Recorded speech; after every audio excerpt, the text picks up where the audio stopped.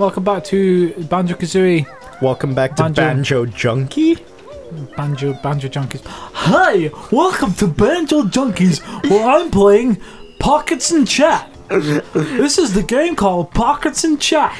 And I'm Kazooie. I tend to go wee a lot, but don't mind me, I'm just having a minor stroke. It happens a lot. Wee! Strokes aren't funny, dude. No, but Kazooie is, and his pain is. Yeah. Her pain. Cool. So, this boat is more than you think. this boat is more than meets the eye? Look at, I mean, that's truly close to the edge of the... Oh... I hate this stuff. I love Banjo's little business walk. Okay, there we go. Wait, at least the camera's slightly better. He's got such a business strut. Ooh! You come fucking bokum. Are those skulls of, like, Mumbo's defeated enemies? Okay, so you're about to witness something incredibly trolly. So we go in here, and it's a boss fight. Really? Now, without gold feathers, this boss fight is fucking impossible. Because he's a TNT box. He's a TNT box with thousands of TNT boxes inside him. Oh. Oh, I see. He's like one of those Russian dolls. This is actually a pretty... I like this boss formula. It's so difficult without gold feathers. I'm a fan. So fuck that boss. Arrgh! You've taken me out of existence, but my vocal cords are still there to talk shit about you. So I've got one gold feather left. Sell it on eBay. On Banjo, on Tilda Bay. What? Yeah. Gruntilda. I see what Yeah. you're doing. I thought you meant tilde as in the symbol on a keyboard. Nah, no, I wouldn't. Well, I wouldn't be that quick on music jokes. Yeah. Especially not on keyboard ones. Keyboards are weird. I mean, as in keyboard, as in like a computer keyboard. There's a tilde key in a keyboard. Oh god. Okay, I thought you meant there was some kind of like instead of Roland. Sorry, I think it might be a Mac joke. Sorry, my bad. Okay, I don't. Oh hello. Oh fuck. I think those guys just really want to be loved. Hug me. Like every time they come up, they're actually mouthing the words like, "What is love?" Oh, have you seen that thing in Leith just now? Right in Leith Walk, which is a place in Edinburgh. There's a sign that's been spray painted on the wall that says "What is Leith?" and underneath that, in white spray paint, someone's written "Begbie, don't hurt me." So it's "What is Leith? Begbie, don't hurt me, don't hurt me." And Begbie's a character from Train Spotting. In case you haven't that's seen that. good. That's good. Yeah. What the fuck? What is that? That is It's the planet cheese. All around you, there was nothing but cheese. Is the surface of the moon. Banjo was the first bear on the moon. I never collected the Jiggy from Grunty's Eye, did I? Oh, no, you didn't. Yeah, I need to go do that. We'll do that when you get out of, level, yeah. When you're free. When you're free to do what you want to do. Fucking level. This Ooh, tiny door. This fucking do I? You can go in there. Go in there. Please don't let this be what I think it is. Oh, it seems like some platforming stuff you have to do. Oh, I think this might be what I think it is. Go all the way down. All the way down. And then go out.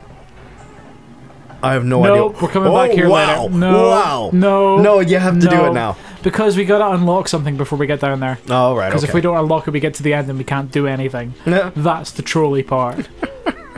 So we gotta remember inside the pillar. Oh, you can roll and get that as well. That's pretty cool. You just do that. Yeah. Cool. You don't need to use Kazooie's, like, honey-encrusted beak to do it. Okay. So, at the very top of this, I think there's a... A lifesaver? No, there's a Jiggy at the top, I think. I'm not sure. Well, this is a game of exploration. We shall soon find out. Dude, to tell you the truth, this game has really stood up to the test of time. Oh no, it certainly has. Like, it's apart from fucking shit like that. Oh, but that's like that's anything from that's me playing shitty. That's quality. Well, it's when the camera jumps though, like. No, but that's like quality of life stuff that you get used to over time. So it's like, if you I was talking to a friend about this a little while ago, because he was like, you talk about Persona a lot. Can you tell me, like, the Persona series seems quite long, and so does the Shin Megami Tensei series. Is there any point I should start at? I was like, start at the beginning. Because if you start anywhere else, if you start with the latest game, you will not be able to go back and play the older games. Because there's so many, like, little quality of life improvements that just make those games so much better and so much more user friendly. Ooh, Mumbo Skull. Like in I think it was in SMT. No. Ooh, that's gonna hurt as well. It's bounced off the side of the ship like a basketball. In SMT 5, it was the first SMT game where if you died, that didn't stop your entire game. So it's like, imagine a Final Fantasy party. If Cloud dies, that's it. That's the end of the game, and you go back to your last save point, which is few and far between. SMT5 said, no, it's alright if your main character dies. That's fine. The rest of your party can revive him, kind of thing. All the other games don't do that, and it makes it really fucking hard because you're literally using your friends as like human shields. Like one of the first mechanics they introduced in Persona 4 is morsel blow. Like if you're good enough friends with this person, they will tank a hit for you and die for you. Sacrifice your friends so that you can go on living and fighting in this world. Okay, that's what Persona teaches. I have two problems with the Final Fantasy series. You brought up Final Fantasy just a second ago. Yeah. So, Final Fantasy 7, spoiler alert, fucking... For this... Actually, well, it's being re-released. Actually, they said they're changing a couple of things. Okay, so I think pretty sure this one will remain the same. So, Aerith gets killed. Aerith gets bodied. Right. So, but here's the thing about that, right? The whole game, you use Phoenix Downs to revive your party. Yeah. Right? But she's just fucking gone. Yeah. It's like the game doesn't quite manage to like convince me that, you know, someone can permanently die in that universe. It's like, you could never really kill a boss because it's like, oh no, just Phoenix Down the boss. This is fine. Exactly. Well, exactly. I think the thing with Phoenix Down is in their description, I think it's revived from a knockout state. But being hit in the face with a meteor, I know, is death, and it's one of those little bits of Final Fantasy where I think you just have to suspend your disbelief. You just have to say okay, like 3, 1, 2, 1, 1, 1. Yeah, that's what I wanted. Yeah, thanks. I've locked the code into my brain. You see me coming back just for that. Oh, this game. I love Final Fantasy. I've been the one Final Fantasy I've been avoiding like the plague is Final Fantasy 14. Because that's an MMORPG. And if I start playing that, I know I'm gonna fall down that dark hole again of just like, I need this. I need this game in my life. What are you trying to do? Get away from me. I need to play Final Fantasy. So the other problem I have with Final Fantasy games is one of my favorite ones is Final Fantasy 8. Yeah. 9 is good, but 8 is pretty fucking good because as well. Of triple triads. But not... That card game is amazing! There's a part in that game where you're fighting an undead person.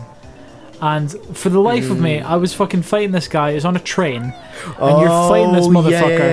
And like no point, at no point does the game tell you how to fucking win this fight. Like so, I'm fighting this guy and I'm losing continuously. I've got no idea why. And then suddenly, I'm like, I speak to a friend of mine. I've been on this boss for weeks, and my friend says, "Use a Phoenix Down." Use a Phoenix Down. I'm like, what? It's that simple? He says, yeah, just use a Phoenix Down. He's dead, so if you revive him, he'll die. Yeah. Okay, so this was what I was talking about. I needed to do this to turn the fans down. Oh. Otherwise, I wouldn't be able to do it. Yeah. So Okay. now they're a little bit more manageable. They're still bastardy. Did they speed up again? No. Oh, they speed up and slow down. Oh, fuck that. No, I think that is a thing that they teach Banjo. you at Banjo. Mr. Banjo? Oh, Banjo-san. You appear to be having some problems. This guy scares the shit out of me. Check this out. So, like, watch. He comes to... Oh. Yeah. Jesus. He's Oi, like... Fuck. You know what he is? He's like the likes from Zelda. Except they take, like, shit from you. They take... Oh, they were the grossest enemies. fucking hate the likes. Oh my god, they're so so gelatinous and like, ugh. It's just everything about them just irks me. I'm just gonna get everything else done while we're messing around, just because, like, if I go in there, I am gonna die. Like, I will die. there's no fucking around. Like, I will die. Banjo, sign your will before you enter this room. I was pecking. What the fuck is that about? You saw that shit. He used his invincibility frames to get through your peck. There is no invincibility frames. This motherfucker's going down. It's not Street Fighter. There are no invincibility. I'm gonna die here. Oh, nice. Fucking hell. Banjo and Kazooie are slightly upset with you. Oh, nice. Give me that health. Give me the health. Give it to me. Is there anything on the kind of like camera like towards? Ooh, shit. Damn. He'll blow up after a while, won't he? If you alert him. Is there anything else in here? And there must be. There's a gold feather. Yeah, it'll be useful. Grab that. Yeah, I think the whole Phoenix Down zombie trope was something that came into like Final Fantasy, I want to say like 6. Right. I didn't know this, you see. I didn't know that at all. Or so at least I sat on that fucking boss for weeks. Yeah. Like, until a friend of mine just went, just use a fucking Phoenix Down. Yeah. Everyone's probably screaming at me going, Pockets, you're such an idiot. Okay. Everyone's screaming at you like, Pockets, get good. Okay, so this is where this level gets even more fucked up, because you think... That does not look breakable. Yeah. That straight up does not look breakable. Not all of them can break either. Oh, come on, get in the... Get in the hole! There we go. Okay. Sounds like there's bosses in here. Ooh! Oh, you might have to, Oh, can you... Does that stun them or hurt them? I think it hurts them. It's really hard to aim when you especially with that camera angle. Like, it's hard to aim at the best of times in this game. Give me some health. Yeah! Yeah! Alright, you can tank this motherfucker. Take him down! Okay, so I think, is it this one here? I'm not sure if it is or not. Yeah, it is. Look, it's Conker. Holy shit! Yeah. This is Conker's cabin. Conker's right there. And that is literally his sprite from the game. It's crazy. Look at him. That's amazing. I'd like to imagine that's back when basically there was two teams working on the game simultaneously. There was Banjo Kazooie, and then there was another team that was working on Conker's Bad Fur Day. But at the time, it was called Conker's 12 Tales. Why am I collecting them? I'm maxed out. I heard a really weird thing about Rare's internal development, and that's to do with their teams. So they had two teams, like I said, but at one point I think they had. I might be completely wrong with this, but I think they did have 3 teams at one point. But apparently none of the teams knew much about what was going on in the other team's department. So like, I think I remember the story from like an interview with Grant Kirkhope. And it was like I had no idea what anyone was doing anywhere. I was just told to do this, and then stuff would happen, and I would get paid. Like, it sounds like whoever was overall in charge had like a fucking vision. He's like, no one is allowed to mess with this. No one can know my grand evil plan. And it's like, when you hear stuff like that, you're like, it's a kind of triumph of the almost kind of like dictatorial style of video game making. It's really common in Japan and things where you got like one person that like grabs hold of the game development and says everyone must do this, or not quite that viciously, but you have like one person in charge. You get things like that with like Hideo Kojima with Metal Gear, where you can clearly point to him and say he was good, or Hideki Kamiya for like Devil May Cry and the fighting scene, or the kind of action sequencing in that. Yeah. In the West, you don't get that as much. And it's a lot more kind of like spread out, and there's a lot more discussion going on. I think there's a little bit. I mean, Rare's could have changed over the years now. Oh yeah. And like this is a huge generalization, but like I'm probably looking now more at Platonic Games. They've kind of gone back to the sort of style of everybody's adds to everything. Yeah. And I love that. The whole when Ukulele comes out, we're fucking buying it. Oh yeah, no, absolutely. We're gonna play the shit out of that game. That is a must play. Yeah. So check this out, right? I've always loved this. So in the oven, there's an Ikan Bokum. If you go in and get super hot. Grunty yells at you, "Stupid bear! You'll have to learn that red hot ovens tend to burn." Adding insult to the injury. Love that shit. I mean, it's not like, I mean, like, it happens all the time that, like, someone takes hold of the game project. Like, Hideo Kojima didn't, it's supposed to HK. Oh, no. Oh!